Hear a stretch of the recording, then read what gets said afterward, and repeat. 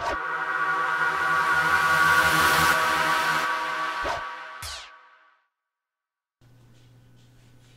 everyone, Snipe Trading here. Today is Thursday, March 28th. I'll be going over my recap for today. So today, I traded pretty cautious for today, but there's a few times where I could have taken some profits, but I didn't, and it went against me, and I ended up either stopping out for break even or stopping out for a small loss. So let's get started. So the first trade I did was CRON, C-R-O-N. So CRON, I was watching this for the continue wash back down, but for my watch list, I wanted to retest at least this 19 level. I wanted to have it open a pop towards 19 and then fade back down, but I ended up opening weak, so I ended up starting short. It was a little bit of a chase, but I saw this a lower low, making lower low, so I ended up short there, hoping that it would pop and fade back down to the 16.25 area, which was the next support, but it held support here. I ended up shorting here and then covering when it had this little doji long wick candle, so I ended up taking my shares off there, and this was like a total of $25 win in the morning, but it found support at this area here about in January. So after that, yeah, I took it out. I was watching this, and then I saw a short opportunity here. So when I saw it trying to break high day here at 1896 and then try to break again at 1898, it kind of stuffed, retested. I went ahead and start short and then re-added some more, and then I was unrealized at $50 at this point, and I didn't take any. And then I made the mistake of adding more here, hoping that it would fail this pop. So you can see this was prior resistance, support, and then I was hoping for it to have a fade back down, so that's why I added here. But it ended up falling above this support line and consolidating. So I went ahead and take it off, and this was pretty much I think it was a flat trade, or yeah, it was a flat trade. This was a flat trade, and then I saw another short opportunity up here where I saw this getting weak towards this higher day. So I went ahead and short here, added here, popped back down, held the previous high support over here. And then this wick here was really weird. So I had my stop at 1920s, and what happened was it popped right up, and then it just stopped me out, and then it had like a huge sell volume. It washed all the way back down to like 1910 from 1920 in like just a second. You see that huge volume. So it felt like there was some institution selling there or something. But pretty much I stopped out at the high of day, and it ended up fading back down here towards this area. But yeah, overall I did like kind of 3 separate trades trying to short it. I ended up giving it back and down a total of -17 for that trade.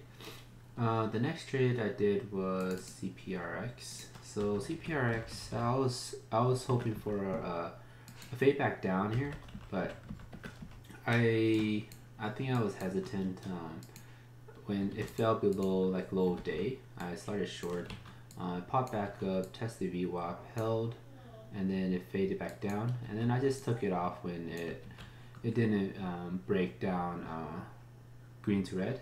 So I just took it off, and it was just like a small $5 win, but it ended up going down pretty towards $5. So the next trade I did was FFHL.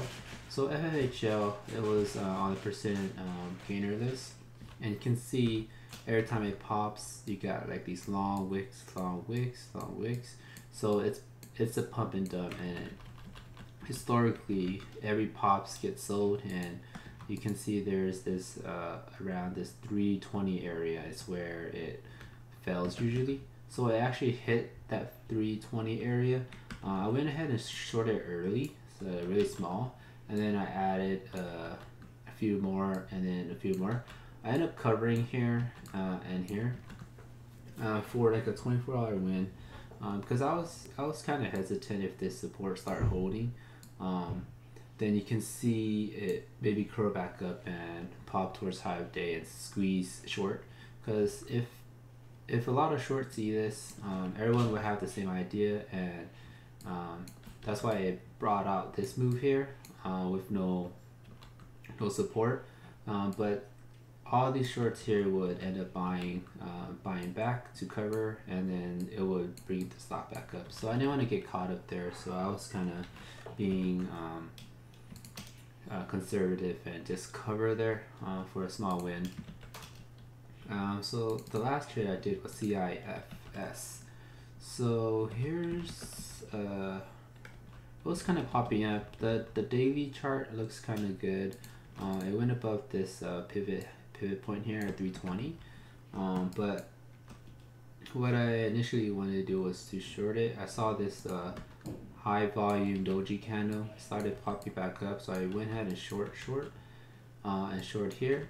I could have covered here for like a $40 win, but I end up not taking some profit and end up covering at this high of day. So this ended up with I think like a small loss, like at a negative $20 or so. But then there was a long opportunity. So if you have this area here, so you can see it become it was resistance, become support, and usually I buy this flag here. So I usually buy here normally with this strategy when it's holding this support, and then you buy here, and then it will retest and then go higher. So I missed that long opportunity, but when I saw it pop up and then form me this flag here, so it actually fell like high of day, like a triple top you would say, and then the fourth one, and I saw it weak. I was watching the low too. I would end up started short here, and then added here when I saw it was really heavy on the ask here, and then I covered near VWAP.